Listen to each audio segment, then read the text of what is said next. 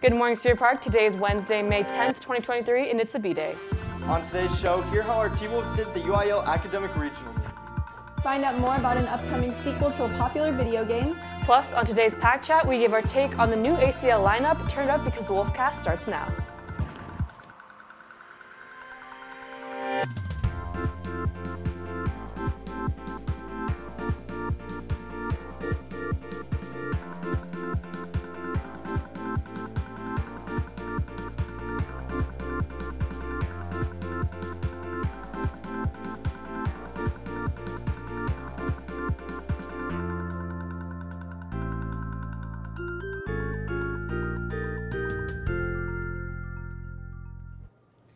Good morning, Cedar Park, and welcome back. I'm Jack Polishuk, and I'm here this morning with Reagan Hill and Katie Whitmarsh.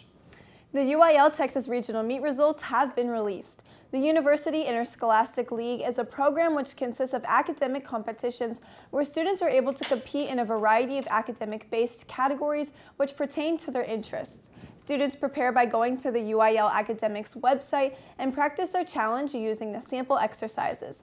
UIL Texas helps students learn how to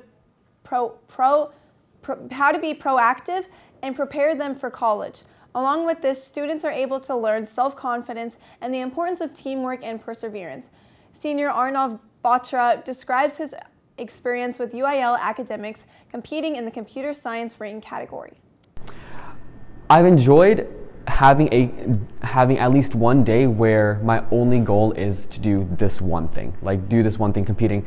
I felt like it really helped me just kind of get in the zone and just go in, do my job, and then just be able to enjoy and just have totally unstructured time, being able to just go and meet people and just being able to go tour the campus, something that I honestly wouldn't have really had time for just in a normal school day or just in a normal week.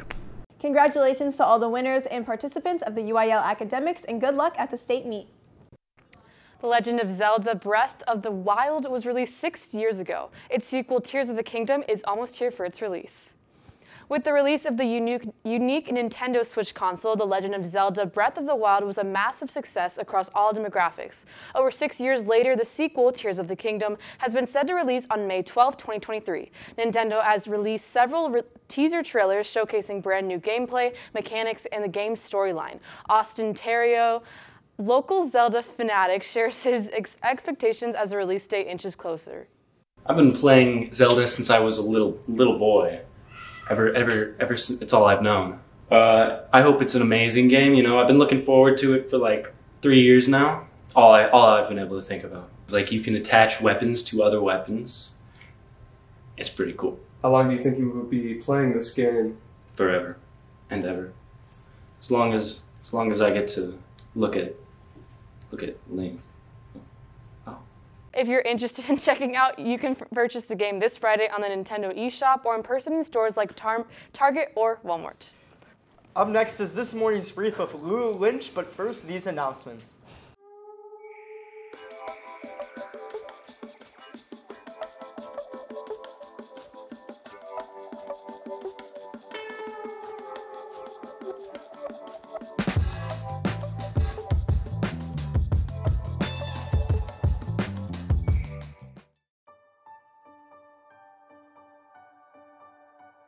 Good morning, CP. I'm Lulu Lynch with this morning's headlines and today's brief. First, Biden meets with McCarthy, leader of the House, to raise the country's debt ceiling to prevent going into default on our debt. A default on our debt would mean the money would be frozen, in other words, not letting the money be spent. McCarthy says he wouldn't approve any deal that doesn't drastically cut spending to address a growing budget deficit and signaled he doesn't want it to be a short-term fix. Next, former President Donald Trump was found liable for battery and defamation. The lawsuit was brought forward by writer E. Jean Carroll, who had an incident with Trump in the mid-90s. She was awarded $5 million in damages. Trump will not go to jail, and this does not affect his potential 2024 presidential campaign. Next, King Charles III and Camilla were officially crowned on May 6th. Celebrations have taken place across the weekend leading into this week. On Sunday, the historic ceremony was followed by a coronation concert at Windsor Castle with performances from global music icons. This coronation was the first one since 1953, and over 18.8 million people watched across channels and services. Finally, some interesting findings made by scientists on Mars pointed to being possible that salt water once flowed on the planet.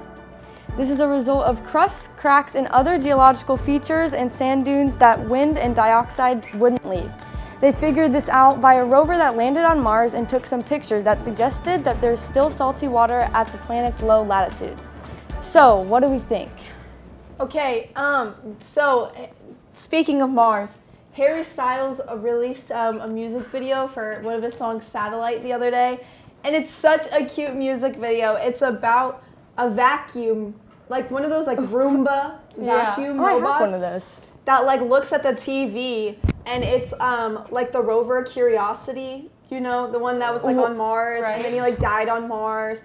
And then like it's like a really sad that's story actually kinda, because he was like alone for like 7 years, and then he just like died up there. Oh my like, all gosh, alone. it's kind of reminds me of Wall-E. Yes, Yeah, That's really depressing, anyway, actually. so the music video is like a love story between this like Roomba vacuum and the one on the TV, and he like escapes the arena that he's like working in and like drives through like the desert to try and find, and he finds a satellite at the end of it. Is that what the song is about? Yeah.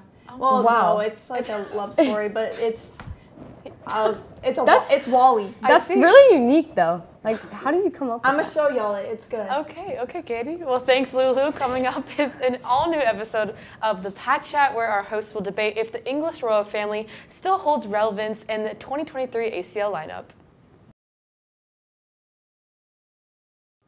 Welcome back to the Pack Chat, our student voice opinion segment. I'm Jack Polchuk, joined by Tom Visancoli, Caleb Taylor, and Millie Suarez as we discuss this week's most trending topics. Let's jump into it.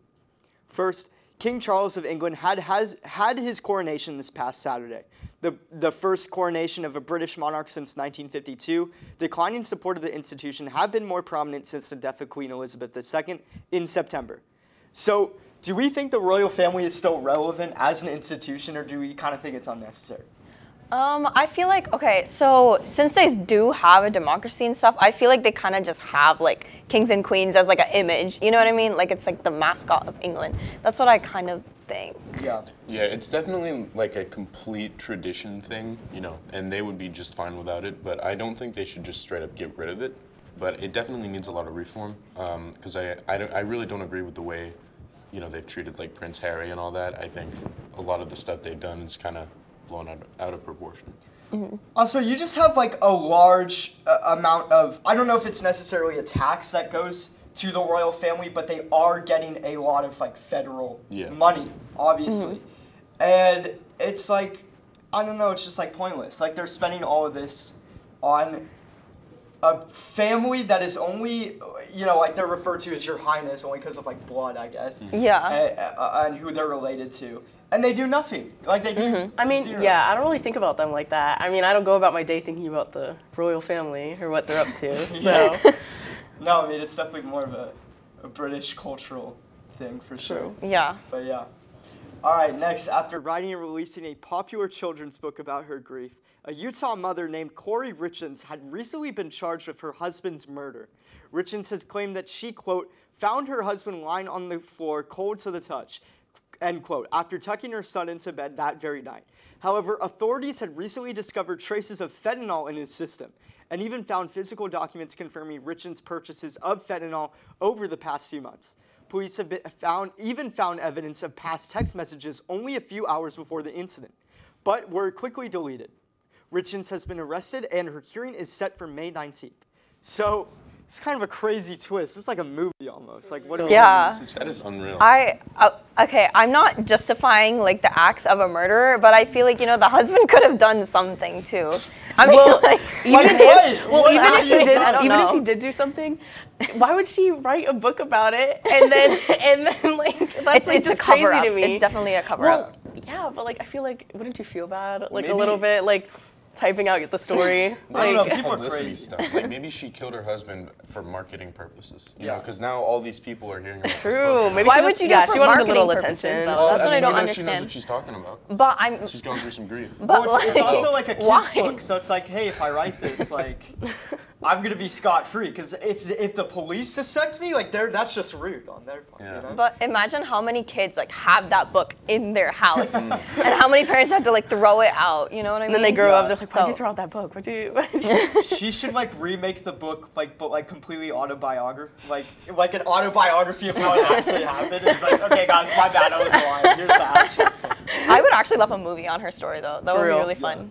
Yeah. All right, finally, the ACL 2023 lineup was officially released after months of speculation. The headliners include Kendrick Lamar, Foo Fighters, Odessa, and more. The festival will take place October 6th through 8th and through the 13th and 15th. Tickets are already on sale. So, what do we think of the lineup this year? Are we pumped and excited? I'm pumped and excited. What's I y'all's am also favorite pumped and artist? excited. I don't know. My mom. She said that the tickets are really expensive, Yeah. but me and my sister are gonna try to save up to go because I've never been to ACL, so we really want to go. Yeah, it's a fun Yeah. time. I got my phone stolen there. Oh.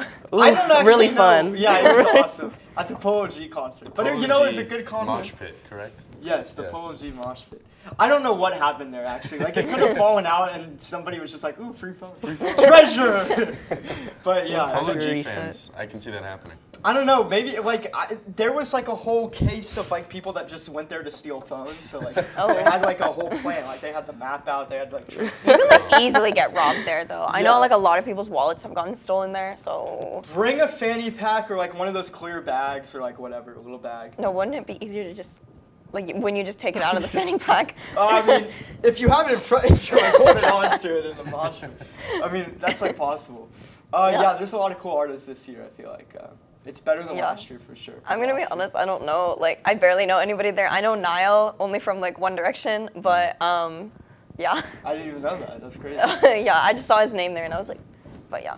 Yeah, I'm really looking forward to seeing Kendrick Lamar, Kali Uchis. Yeah, You know, a lot her. of big names like that are going to be fun to watch. I don't know if I'll be able to go, but I'll watch them online, perhaps.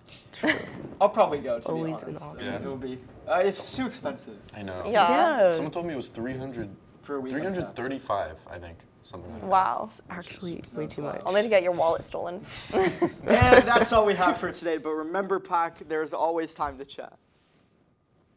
Now it's time for your Pet of the Week. This week's Pet of the Week is Casey Sparr's bird, Nigel.